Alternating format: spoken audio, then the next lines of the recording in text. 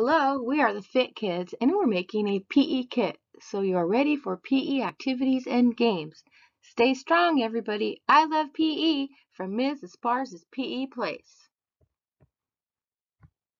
The Fit Kids have a challenge for you. With your parents' permission, find all of the things around your house you can play with or make something to play with and possibly a basket or a box to store them in for your PE kit.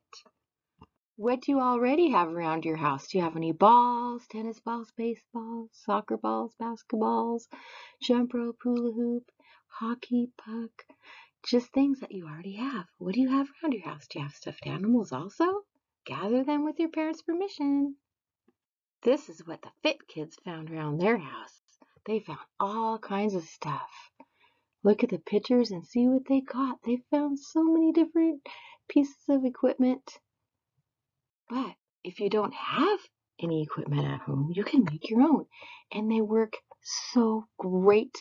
Sock balls, paper balls, plastic bag balls, a hoodie ball. You can use stuffed animals. You can make your own t-shirt jump rope.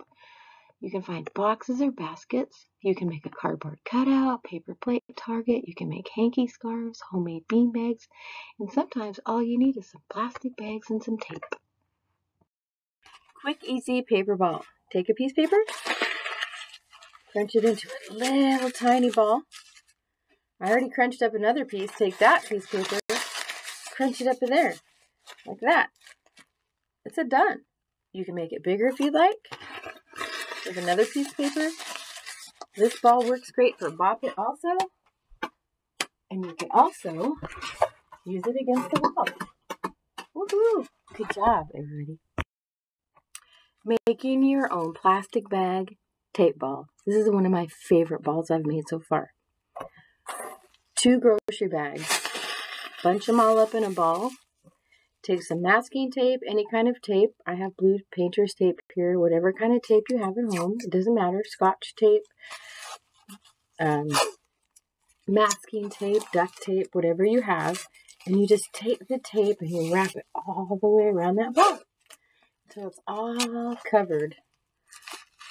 Wrap it up around until it's all covered in tape. Just keep doing that until it looks like this. This ball is great for bop it, playing catch, for juggling, also for throwing against the wall. It bounces so good. Woohoo! Good job, everybody. You can even make a homemade bean bag. Fill up a sock with beans. Tie that sock up in a knot. Cut off the rest. We have your own bean bags. Woohoo! You can play so many things with this bean bag. You can even make your own bandana scarves. You just cut this into 4 pieces right in the middle. Make it into 4 pieces. And then you have juggling scarves. They work perfect.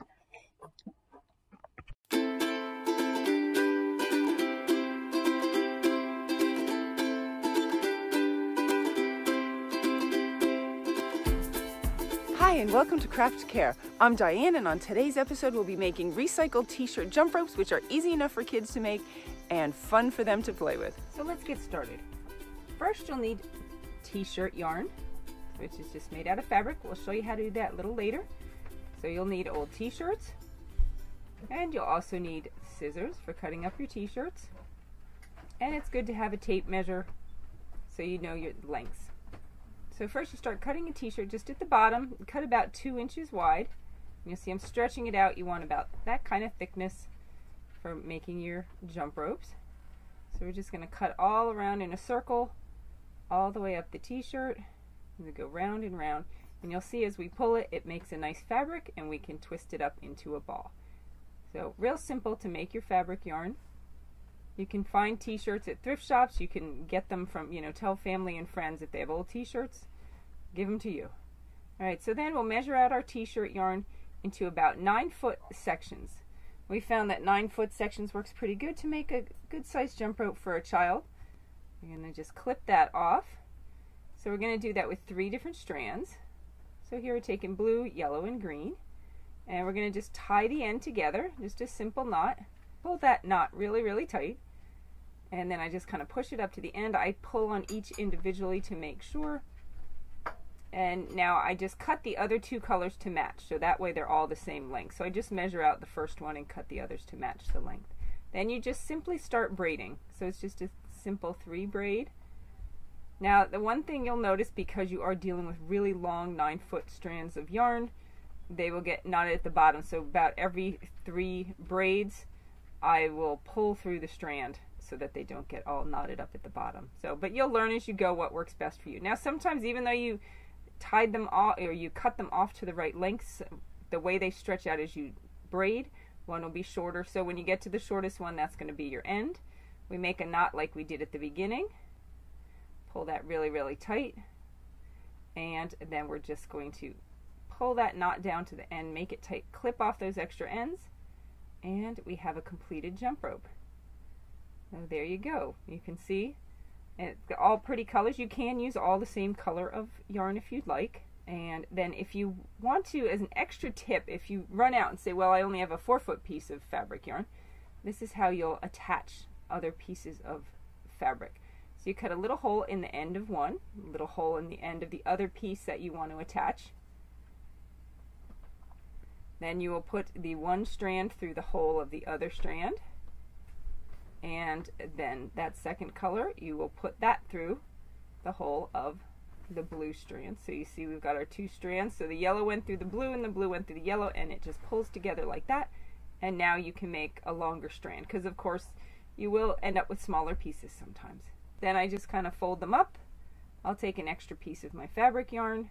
You can use a rubber band, whatever you have, and tie them up into a nice little pack.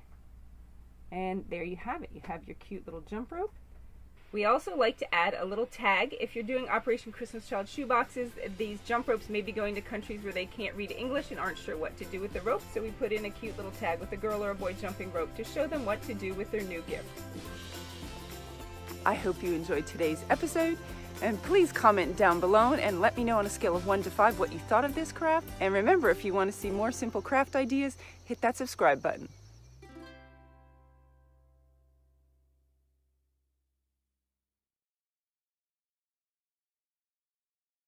You can even make your own targets.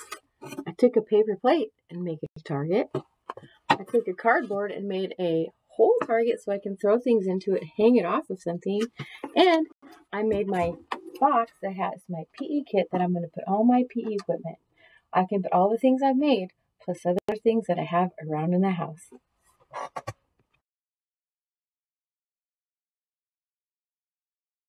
This is my PE kit. I have a Stay strong, stay positive.